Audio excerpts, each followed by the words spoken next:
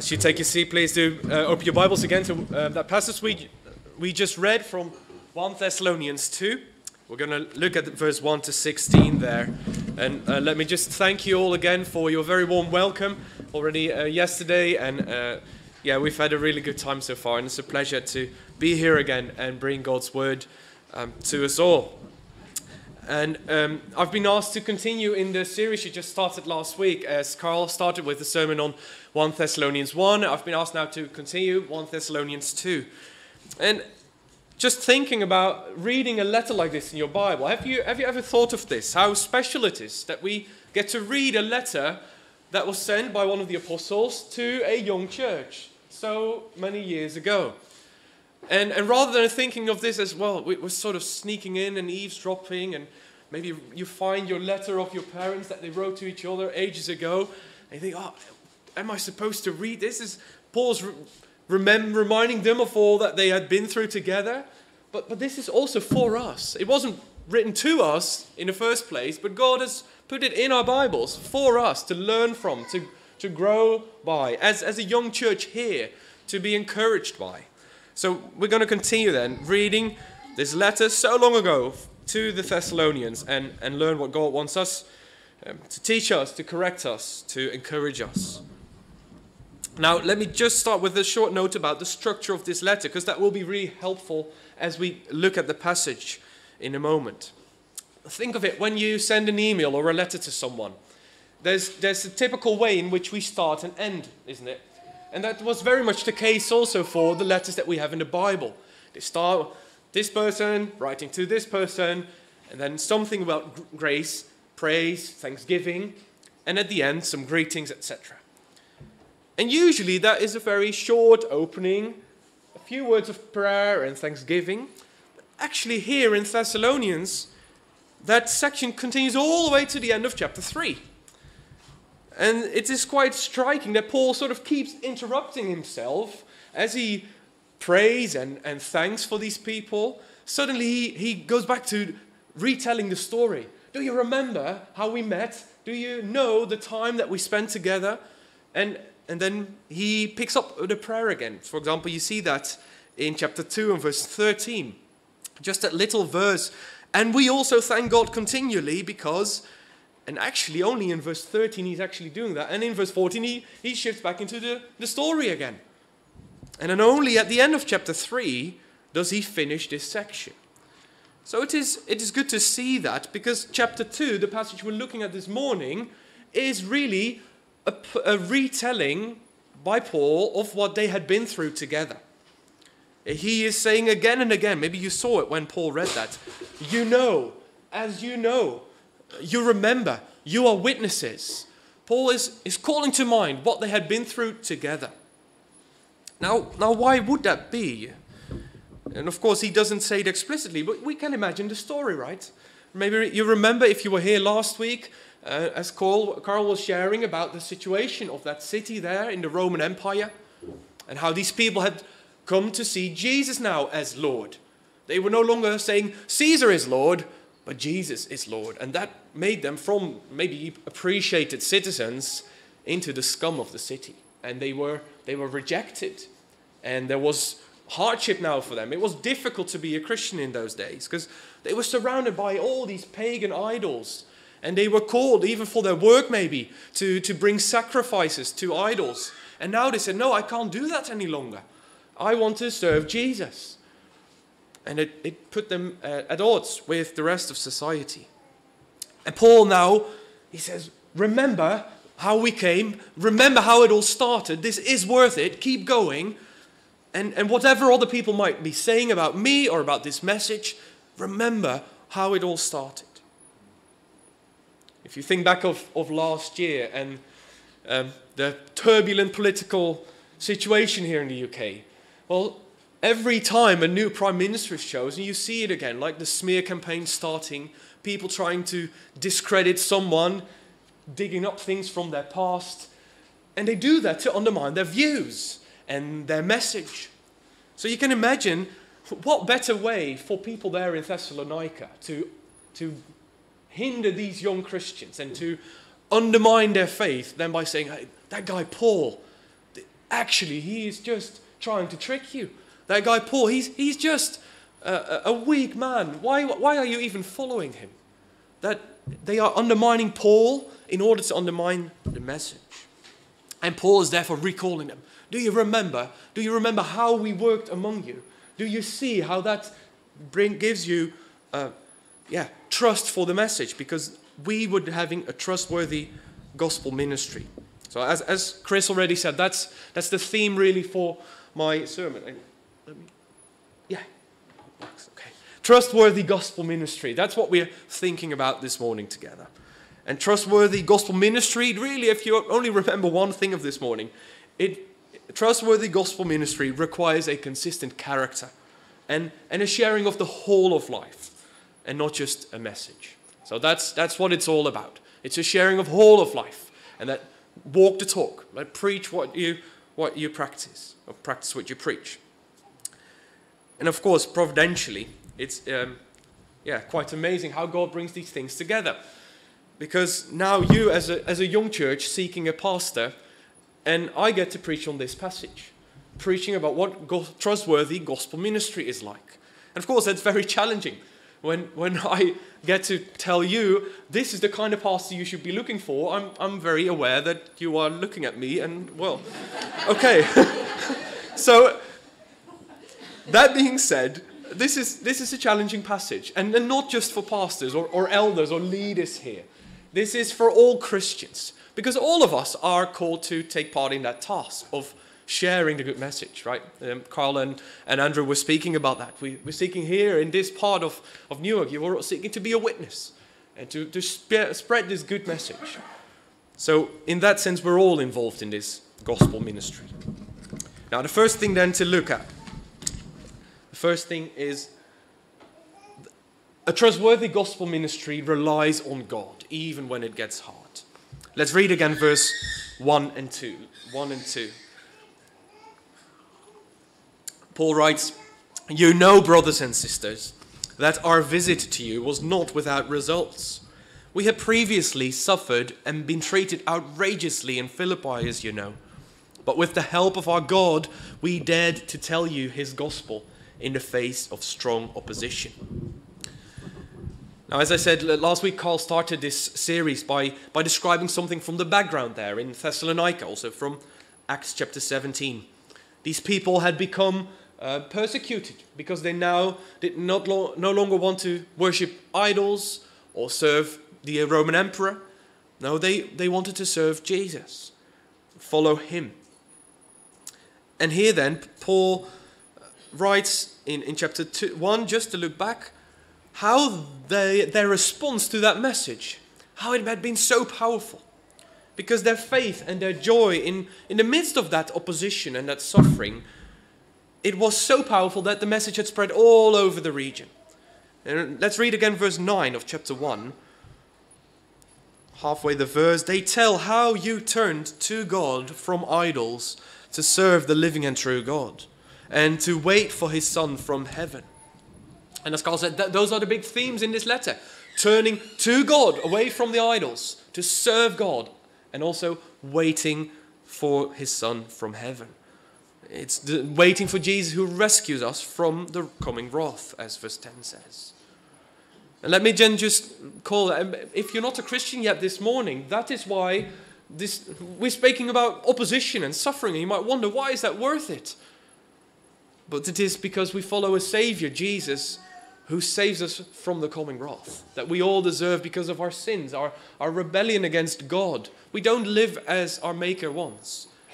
And he has given us a Savior to be right again with him. And that's why even going through this suffering, choosing to follow Jesus is so worth it. Now Paul, there in verse 1 and 2 then of chapter 2, he says, remember how we came to you. We faced the very same thing. I didn't call you to a life that I was sort of felt too good to do for myself. Think of it like maybe you're in a big company working and your manager you feel sometimes as if he's so far removed from your ordinary day-to-day work. I think you just don't get whatsoever. You can be calling me to work in this way, but it just doesn't work. Well, Paul says, I know exactly what you go through in day-to-day life. I face persecution in every place where I come. Even the very place where we were before we came to you, in Philippi, we were persecuted ourselves. So Paul wasn't calling them to a life which he didn't want for himself. But there in verse 2 he says, with the help of God, we dared to tell you his gospel in the face of strong opposition. Because Paul's also clear, he couldn't do that in his own strength. He relied on God's help. And therefore, dear Christians, that hasn't changed. We here in the UK, we might be living in a very unusual time and place, actually, where we are not severely persecuted. We can sit here in freedom this morning without fear of people attacking this building, bombing us, or in the meantime, destroying our houses. But as Chris already prayed for, we should remember so many millions of Christians around the world for whom that is a very real possibility. Think of all the people who really face being robbed of their houses or of food help, or who can't get a place in hospital because they are Christians, or those whose crops are burned or stolen, or their freedom is taken away in prison. It's so real. And maybe you saw it just this last week. Open Doors has again released a new World Watch List, so summarizing the state of persecution around the world. I want to recommend that to you. Read those stories. Be encouraged by it, by their courage and their ongoing worshipping of Jesus, but also pray for them. They need our prayers. But closer to home, can you say what Paul said there in verse 2? He said, I dare to tell you the gospel. Well, can you say, I dare to tell the gospel to my friend or my family member in the face of strong opposition?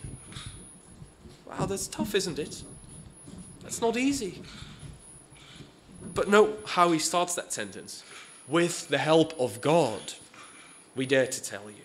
And that God is still your help today. That is why we can witness to the people around us. God helps us today.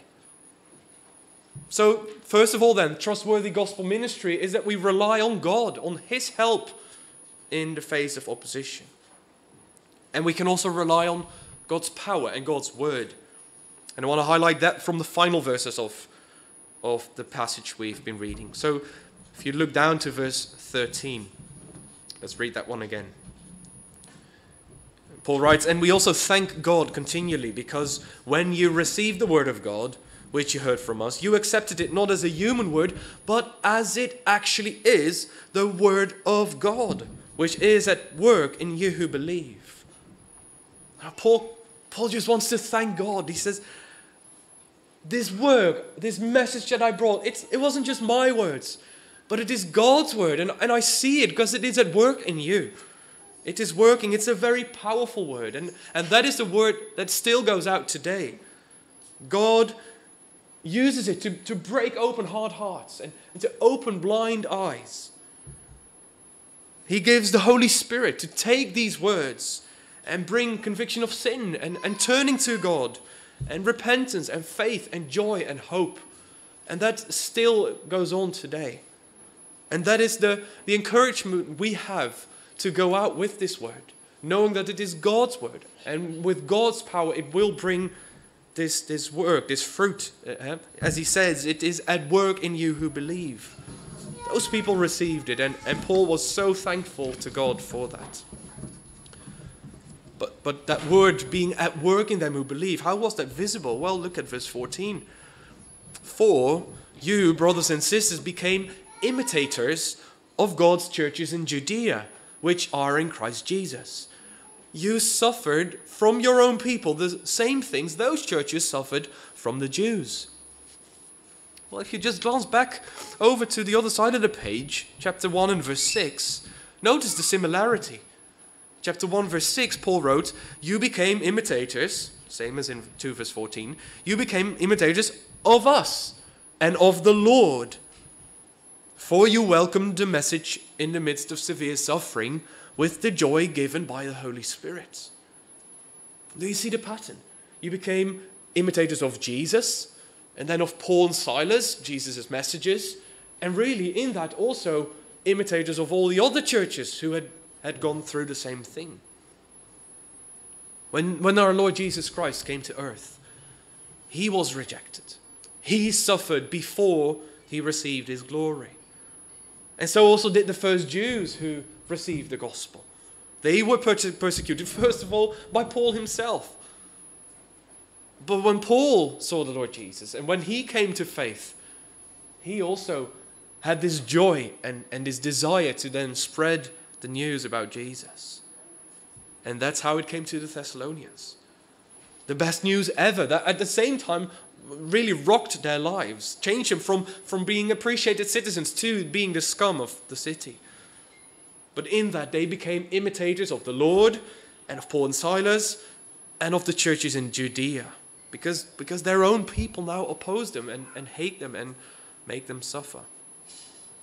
Now, just a quick note then on verses 15 and 16.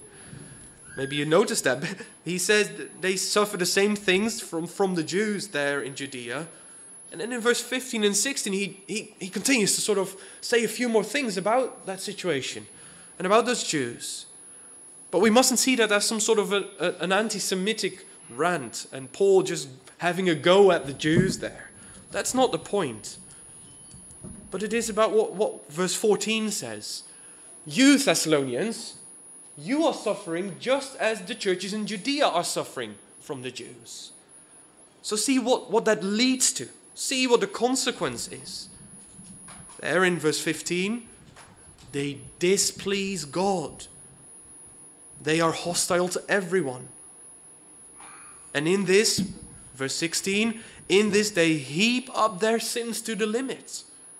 The wrath of God has come upon them at last. Do you see how terrible it is when people oppose Christ? When they oppose the messages of Jesus? And what a contrast it then is with those who are basically their victims, those who do receive Jesus. Because look back to chapter 1 verse 10, Jesus rescues us from the coming wrath. That's the big contrast. You either face God's wrath or you are rescued from it. And that's all determined by your response to Jesus. Still today, do you oppose him or do you receive him as your Savior and Lord? Do you ignore him only to eventually stand before him as a judge?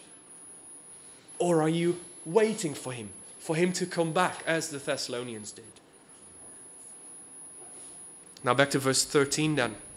Paul wrote, when you received the word of God, you accepted it not as a human word, but as it actually is the word of God, which is indeed at work in you who believe.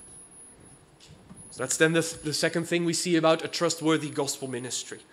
Paul brings them not human words, but the word of God himself. And word of God, we often use that to describe the Bible, but here it means much more than that. It means Paul's preaching, which was based on the Bible.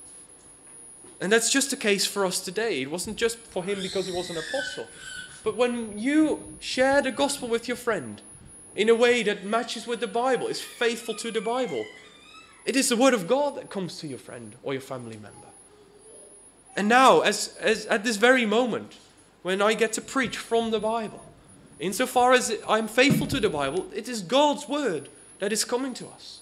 And that is why it is so important that preaching has a central place in the times we come together. And that the Bible itself is the foundation for all that we do in the Christian life. Because of course the Bible itself is the only true inspired, directly inspired and sufficient and inerrant word of God. So we have to always go back to the Bible. Test everything by the Bible. But isn't that amazing? Doesn't this give you encouragement to share the good news? That you know, when I speak it to them, this is the word of God. That powerful word of God. And it has the power to open their hearts. When God wants to do that, he will do it. But also, doesn't that give us an incredible responsibility to respond, to receive it, and to live accordingly? Now, that leads to another thing about trustworthy gospel ministry. First of all, it relies on God, on God's help, and on God's word and God's power. But now we can see also that trustworthy gospel ministry must be for the right motives, for God's praise. I want to show that to you from verse 3 to 7. So let's read those again. Verse 3, "For the appeal we make does not spring from error or impure motives, nor are we trying to trick you. On the contrary, we speak as those approved by God to be entrusted with the gospel. We are not trying to please people, but God who tests our hearts. You know we never used flattery, nor did we put on a mask to cover up greed. God is our witness. We were not looking for praise from people, nor from you or anyone else, even though as apostles of Christ we could have asserted our authority. Instead, we were like young children among you." You see the contrast. Paul is saying it was not in this way, but in that way. Not such, but such. And in this, he again calls upon them to remember the way he ministered. And to see that Paul acted with the right motives. And as I said, maybe he was defending himself against very personal attacks. Or he was making it very clear the contrast between him and false teachers that were going around. Much maybe like what you can find on an average Christian TV station nowadays, where you find people, these so-called prosperity gospel teachers, who are really, contrary to what Paul writes, going for their own gain and from greedy motives. Now, obviously, there's way too much in this passage for me to unpack all, but let me just highlight a few things. As in verse 3, it says it's not from error. He was bringing the truth. And there were no impure motives, but Paul preached with a clean conscience. And in verse 3, there was no cunning or trickery involved. Even though his ministry, there were miracles there. But he says that wasn't just to trick you into something. There's no sort of hidden small print, and now, I got you to believe, but now you really see what you went into. No. He says in verse 4, "We speak as those approved by God to be entrusted with the gospel." In the end, God sees all the motives. And he tests our hearts. In verse 5 he says again, God is our witness.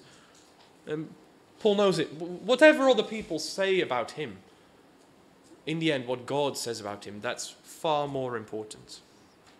So do you and I share the gospel with that in mind? That God knows our hearts and our motives. And I'm not saying that as a sort of a way to scare you, saying, oh, well, he sees all my mixed motives. And of course, it should make us careful how we share. But as a Christian, you may see that as your Heavenly Father who knows with what motives you share. So whatever people in society then think about you, like calling you a bigot or outdated or whatever it is, scum of the city. No, God sees you and he knows your motives. He knows what's in your heart. And if you share it out of love for those around you, God knows that, even though sometimes people might not see it. And this approval from God to be entrusted with the gospel, as he says in verse 4, it continued from the apostles all the way down to today. Later on, Paul would write to Timothy, 2 Timothy 2, "And the things you have heard me say in the presence of many witnesses, entrust to reliable people who will then also be qualified to share with others." It is going on and it is spreading, and more people are involved. And a few verses later he said, called to Timothy, "Do your best to present yourself as one approved, a worker who does not need to be ashamed, who correctly handles the word of truth." Well, think of that. As a Christian, and you go out to share the gospel with someone, you are approved by God. You might see it at your local sort of car sales place. Approved seller of this and this brand. Like by the big factories, they have been approved. Yes, these guys are okay. They can sell our product. Well, as a Christian, you are approved by God himself to be his ambassador, to share the good news about his son, the Lord Jesus. Now let's quickly go on into verse 4, some other things that Paul says. He's not trying to please people, but God. Well, how often do we sort of blunt the edges of the message? Or are we tempted to hide the bad news about sin and God's wrath and hell? I mean, we only want to say, well, this is just giving you a good life. Let's not try and sort of please people, make it a comfortable message. But let's share it with the goal of pleasing God. Pleasing God, do you realize what that means?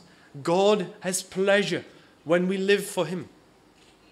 Isn't that far better than receiving praise from people or pleasure from approval from the people around us? And then in verse 5 he says, we never used flattery. And again, that's all about motive, because in this letter he says a whole lot of positive things about the Thessalonians. He praises them basically for their life. It's a very positive letter for this young church. But it's all about motive, because again and again he says, no, I thank God. I praise God for you. Paul wants that the praise goes to God. He doesn't praise these people in order to sort of get their approval. No, he genuinely is aimed at God with his motives. And the final one then in verse 5, this was no cover-up for greed. Paul didn't get rich with his ministry. In verse 9, he describes that he made every effort not to appear that way. Because he says, we work night and day in order not to be a burden to anyone while we preach the gospel to you. Yet he writes the same in Corinth. There again, he needed to distance his ministry so clearly from all those other charlatans and false teachers that were going around, trying to get rich by sharing some good news. And isn't that what we still see today? So many people have a positive self-help style. Just make sure, oh yes, you are good. You just believe in positive things and it will all happen. And, oh yeah, by the way, donate to my ministry. No, that's not the way to go. Paul says it wasn't a cover-up for greed. Later on, he would call for all elders and leaders not to be lovers of money. It's in 1 Timothy 3. So, summarizing it really in verse 6, we were looking for praise. We were not looking for praise from people, not from you nor anyone else, even though as apostles of Christ we could have asserted our authority. Verse 7, instead we were like young children among you. Well, you might think that's not a very sort of appealing picture, right? Presenting his ministry, oh, we were like young children among you. What's that about?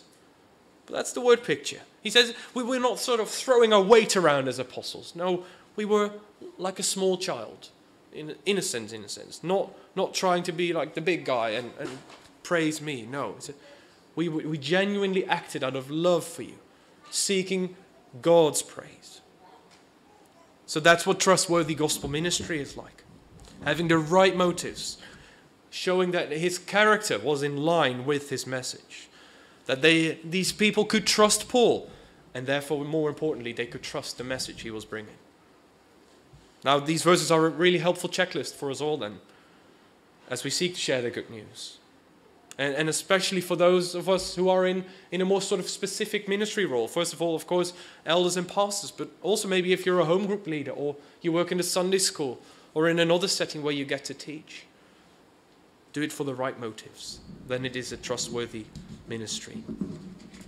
Now, finally, a third element that it means that a trustworthy gospel ministry is not just about sharing a message, or as a friend of mine says, dropping a truth bomb and running away. No, you share life together. So let's read again verse 7, sort of halfway in to verse 12. Halfway, verse 7, just as a nursing mother cares for her children, so we cared for you. Because we loved you so much, we were delighted to share with you not only the gospel of God, but our lives as well. Surely you remember, brothers and sisters, our toil and hardship. We worked night and day in order not to be a burden to anyone while we preached the gospel of God to you. You are witnesses, and so is God, of how holy, righteous, and blameless we were among you who believed. For you know that we dealt with each of you as a father deals with his own children, encouraging, comforting, and urging you to live lives worthy of God, who calls you into his kingdom and glory. I think the verse here that summarizes it so well, and which is really almost the most challenging verse in this section, is verse 8. Don't you think? We were delighted to share with you not only the gospel of God, but our lives as well. Trustworthy gospel ministry is all in. It's a whole of life calling. And Paul unpacks that really here with these family-related pictures or metaphors. A mother, a father. And before you think this is just about pastors, though, remember that the Bible uses this picture of a family for the whole church. The church is a family. That's why we call each other brothers and sisters, and why Paul keeps doing that in this letter. So in that way, the Christian life is all about sharing together. And it doesn't mean we all move into one big house or one big community, but it does show something of the importance of spending time together, meeting with each other, helping, loving, serving each other, keeping each other, walking in the truth, following this message based on the Bible. You can't stay on your own as a Christian. You are saved to be part of the body of Christ, the church. So it's sharing not just the gospel, the message, but life. That's what Paul and Silas did. I realized they had hardly been with them, maybe a few weeks or so before they had to flee for the persecution that came. And yet, he writes there, verse 7, as a nursing mother, they cared for them, they loved them. It can be very quick, isn't it? You've hardly met another Christian. Maybe you're on holiday, gone to another church, and you just feel a bond straight away.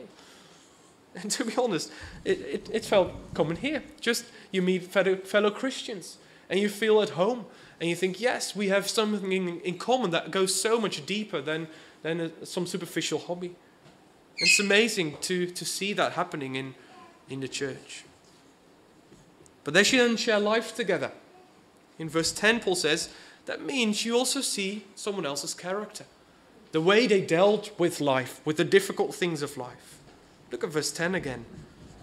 You are witnesses, and so is God, of how holy, righteous, and blameless we were among you who believed. Those people would have noticed it when Paul's life and character did not match. Practice what you preach, we say nowadays, right? Otherwise, the message is so severely undermined. Think of politicians who don't obey the laws they set themselves. Didn't that bring Boris Johnson down last year? Or think of the police officers in the news who are bad criminals themselves. It's such a bad witness for the credibility of a politician or the police. But the same is true when Christians do that. Think of all the scandals with pastors who are involved maybe in adultery or abuse or theft. And what a terrible witness that is to the gospel. And that's, of course, the negative side, if character or life does not match with what you preach. But the same thing happens when it does align and when it is positive.